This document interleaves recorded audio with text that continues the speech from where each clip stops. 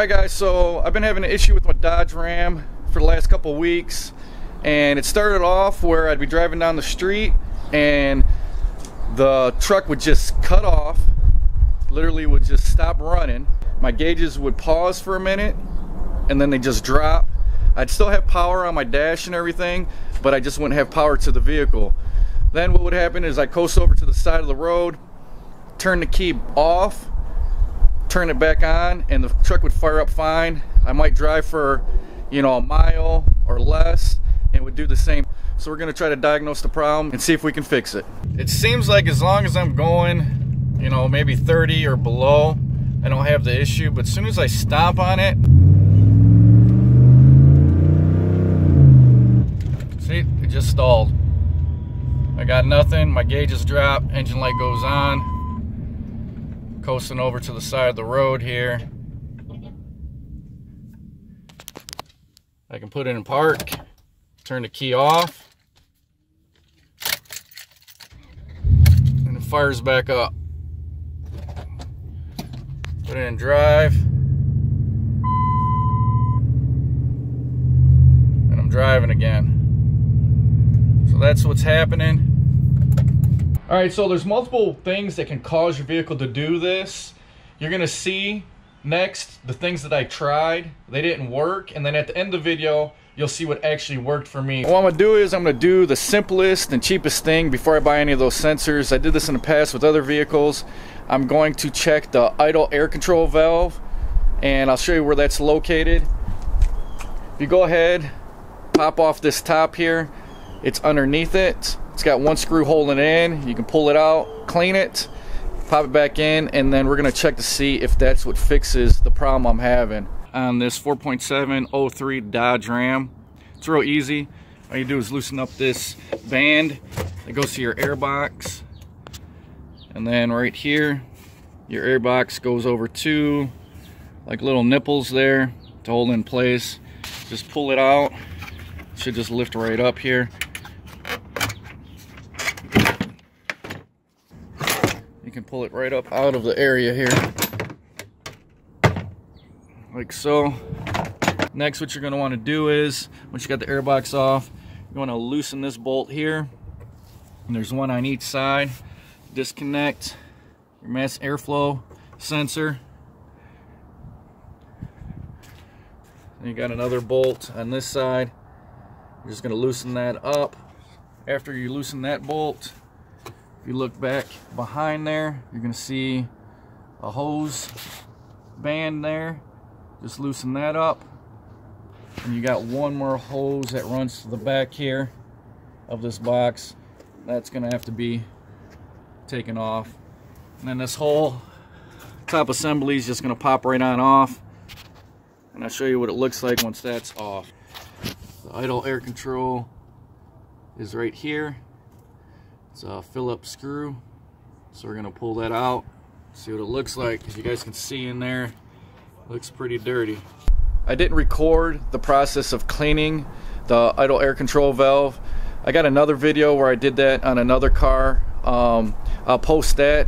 At the end of this video, we're gonna go ahead and start this up, see if we have any issues, and hopefully that fixes it. If it does, then I won't need to go any further. Alright, so if you guys end up doing the idle air control valve and that doesn't work, I want to let you guys know where the camshaft sensor is. It's right there underneath the passenger side valve cover, pretty much the bottom of the head. Real easy to get to once you take off the air box. Just one bolt,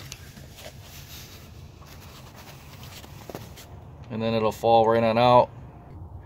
Guys, look at the wire loom there. It's actually pretty oiled up there. So hopefully this is what's causing my problem. I'm gonna go up to the local auto parts store and get a new one of these camshaft sensors. We'll install it and we'll see if that fixes it. There's my old camshaft position sensor there on the left. New one's on the right. Just one bolt to get it out, and it's a 10 millimeter. It's pretty simple. we're gonna go ahead and throw the new one in there and see if this works. Alright, so what I want to do now is I went up to AutoZone and picked up this fuel pressure test kit. It's model number 27167, and you're gonna spend about 160 bucks on this, but you get that back once you return it. This is what the kit looks like, and it's got the instructions and everything here. Pretty much we're just gonna use this gauge right now just to see where my fuel pressure's at and see if the lack of fuel is what's making my truck cut off. So where you want to hook it up to is right here. You take this cap off the fuel rail, just unscrew it.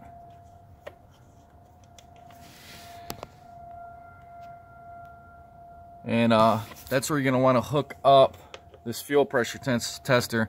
I already actually hooked it up just to make sure everything worked properly. That's why you see a little bit of moisture, gasoline around the threads there.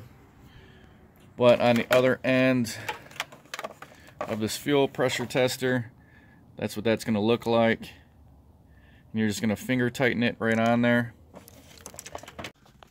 Alright, so that's what the gauge looks like.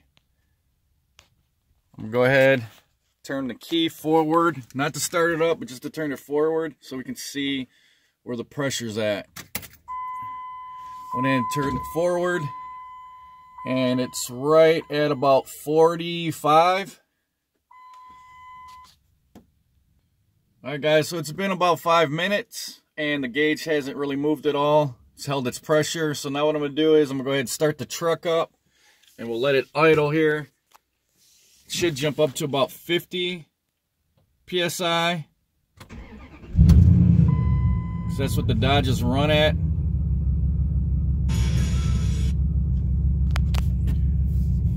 So there it is. It jumped up to about 50 PSI. And we're going to let it idle until it cuts out. We'll see if the fuel pressure drops. Because if it holds its pressure, it's not going to be a fuel filter or a fuel pump issue. Alright guys, so my truck just cut off and the fuel pressure dropped a little bit, but not anything significant, so it's not a fuel issue. Alright guys, so that's some of the things I tried when I was diagnosing my truck. The problem with this issue, there's no engine light on when the truck is actually stalling and stuff, so you don't get any idea of what the problem could be. So you kind of got to do it by process elimination. Those are a few things that I tried.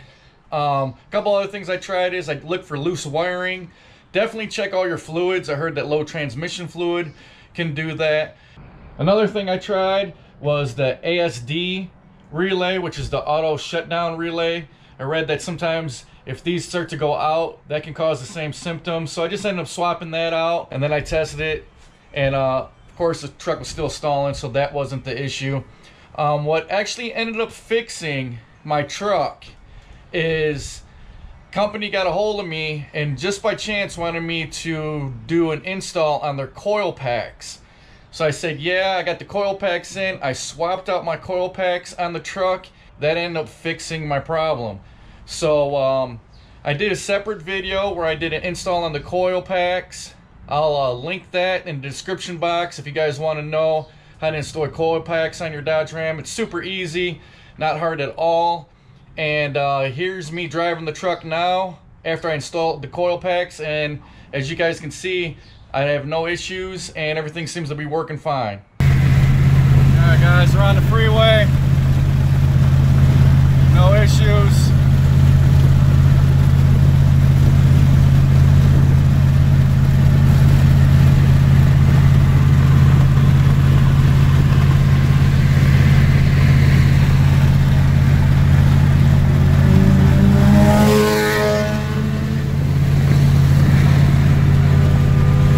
Alright, so hopefully this video was useful to you. I know it was a pain in my butt to try to figure out what the problem was, and the more research I did, it seemed like more and more people were having this issue but they didn't know how to diagnose it.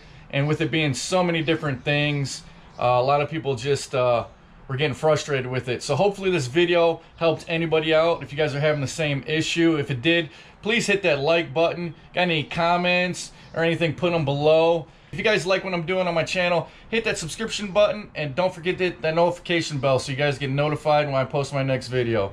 Thanks for watching, and I'll talk to you guys later.